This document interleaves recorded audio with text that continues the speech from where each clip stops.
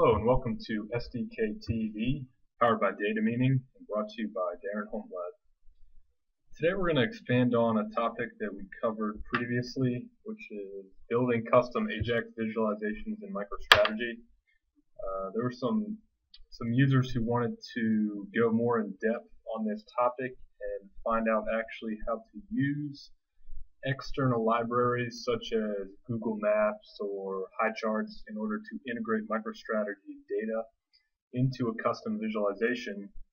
So that's what we're going to touch on today. I decided to use Google Map API to map some custom markers with some data that I will show you in a second. And we're going to expand on the existing plugin that we had created previously. So if you want to go on to my GitHub and download the existing Ajax visualization customization, we can expand on it and integrate Google Maps. So first I wanted to start out with the data set that I wanted to use for this. I have loaded the following data into a MicroStrategy cube. You can see here we have 3 columns: state name, state latitude, state longitude. This is really the only information you need to map a marker on a map, and I can show you that data. I uploaded it with the data import utility.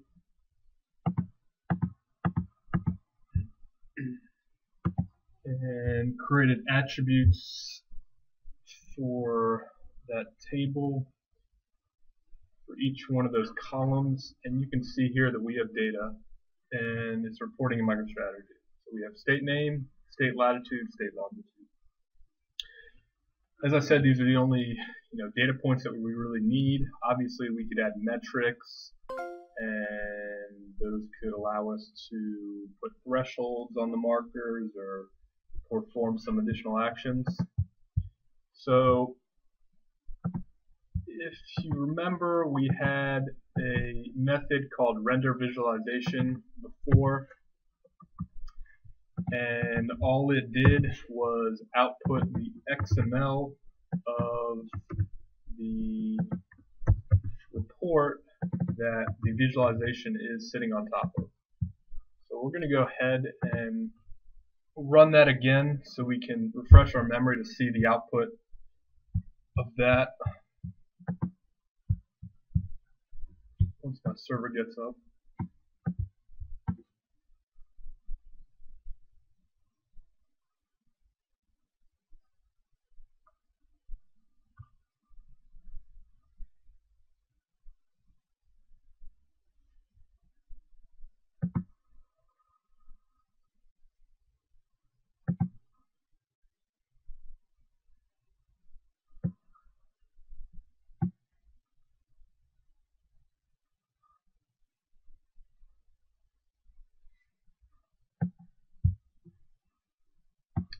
Okay, so I have my server up, and what we're going to do is run a document that I've created on this data set, and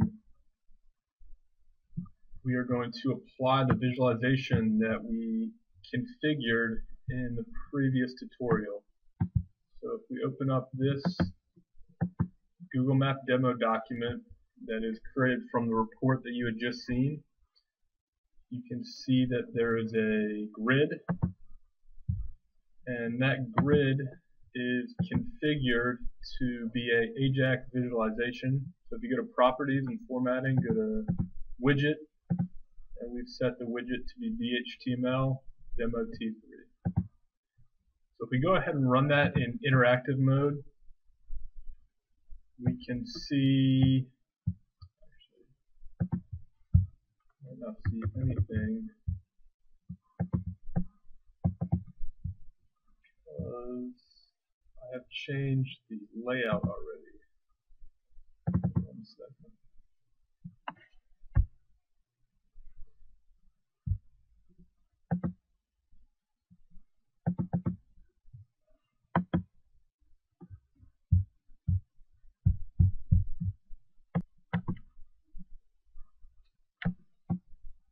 So as you can see here, we have the state name, the latitude and longitude, and when I output it to this HTML container, it actually stripped all the XML content. But if you look over in the console, you can see that we have the XML content that you've seen in part 1. So we have a parent tag, a row tag for each row, and if I bring this over into a notepad, it's easier to see. This is the syntax for each row. So what we're going to need to do in order to build a Google Maps syntax so we can output markers for each one of these states is to grab, most importantly, the latitude and longitude for every state.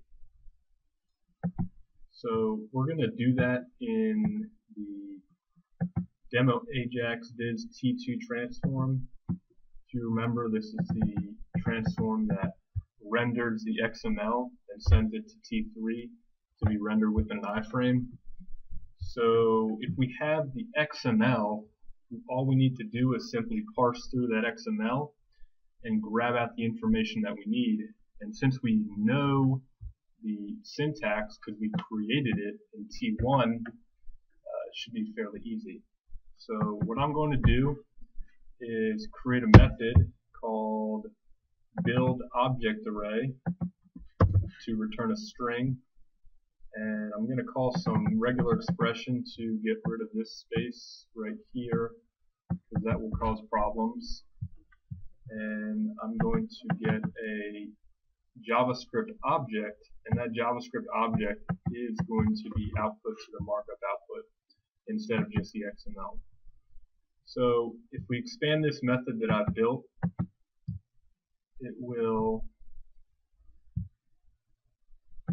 show you what is done.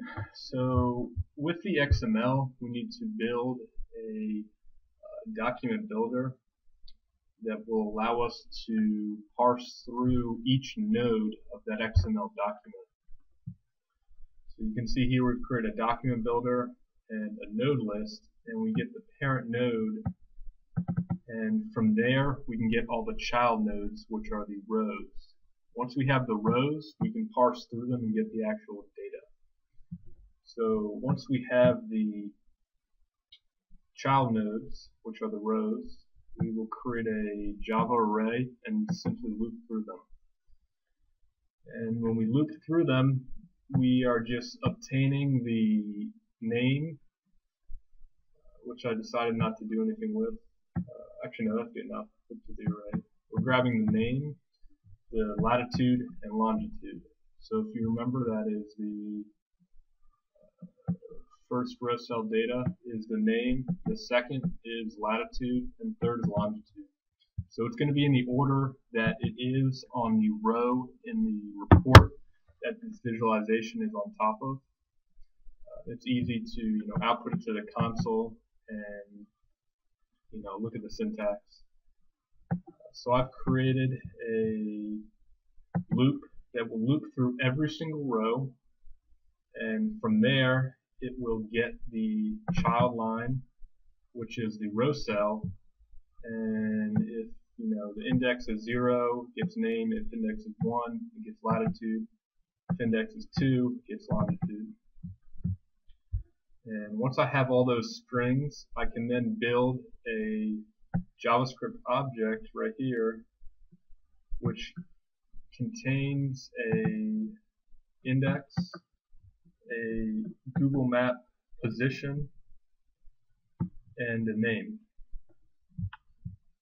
And then I will put a closing bracket. So that is all I need to do from the Java side, because now I have all the data I need in a very easily readable format, because I can just loop through that in JavaScript. So I now take this temp variable that I have gotten from build object array, and I add it to the markup output. So now if we this in the console, you will see the JavaScript array that has been built.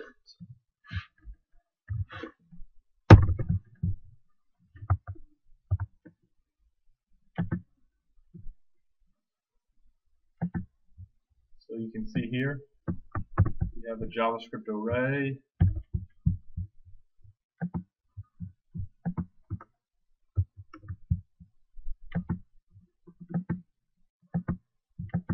And it has an ID, a position, and a name. So this is now being written inside of this iframe, and we can consume that with some additional JavaScript code. So once we have this JavaScript array being output into the visualization iframe, we'll just need to create some JavaScript that will consume it and render a visualization of our choosing. As I said, you can use JavaScript APIs. You can create your own.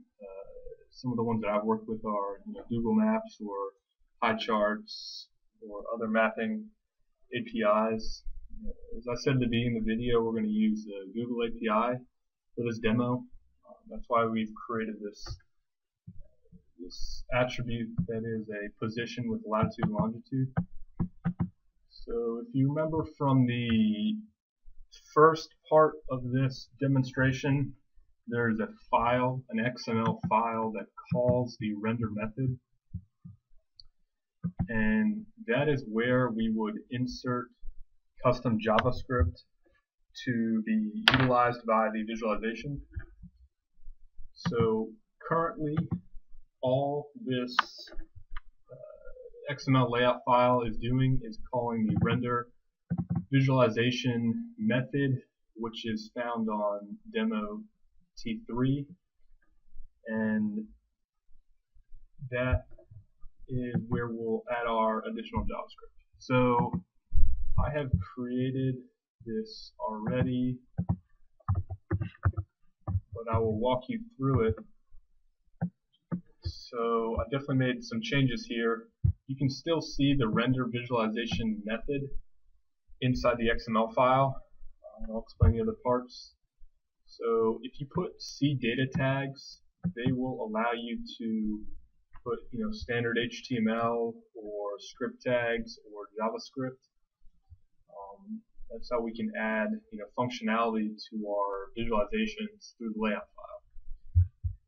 So what I've done is I've created a HTML and head tag and included the jQuery framework as well as the Google API framework. And I created an OpenScript tag so I can render the JavaScript object that is rendered by the render visualization method, which is being sourced from T2. And after that, all I need to do is then consume that JavaScript object and render the visualization by choosing.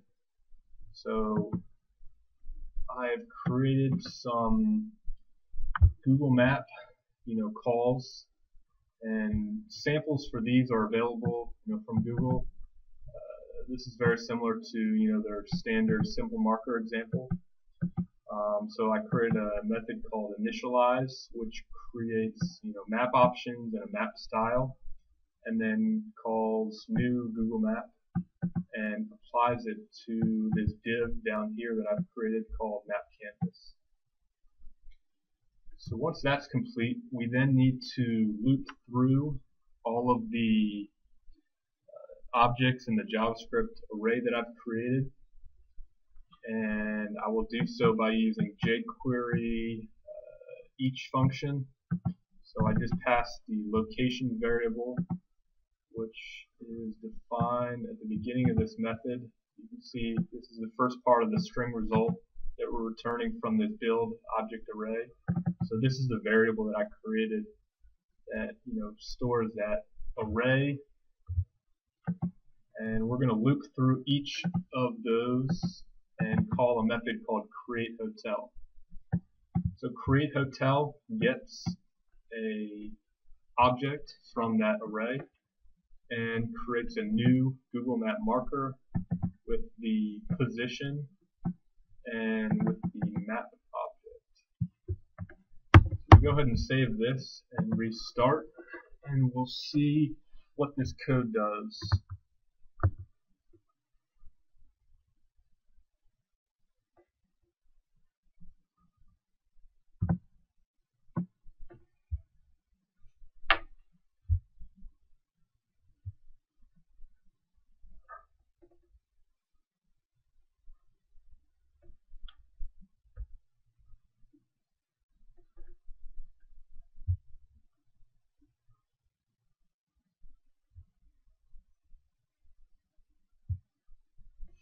My server's back up. I'm going to go ahead and rerun this document, and hopefully it will render a Google map with all those markers on